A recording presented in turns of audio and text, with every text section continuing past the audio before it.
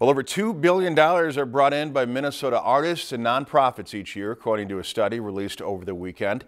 The announcement was made at the Arts Expo in Bemidji by Creative Minnesota, Minnesota Citizens for the Arts, and the Region 2 Arts Council.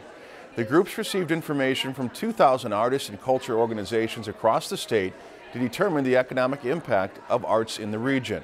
In Region 2, including Beltrami, Clearwater, Hubbard, Lake of the Woods, and Monoman counties, there was an economic impact of nearly $11 million in all. So it's a big part of Minnesota's economy. If you compare Minnesota's arts economy to surrounding states, we're just blowing everybody out of the water. We have double the arts economy in Minnesota than they do in Wisconsin, for example, even though we have pretty much the same population. 10.5 times the arts economy of Kansas and 12.5 times the arts economy of South Dakota.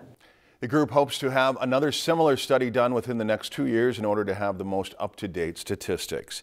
If you've enjoyed this segment of Lakeland News, please consider making a tax-deductible contribution to Lakeland Public Television.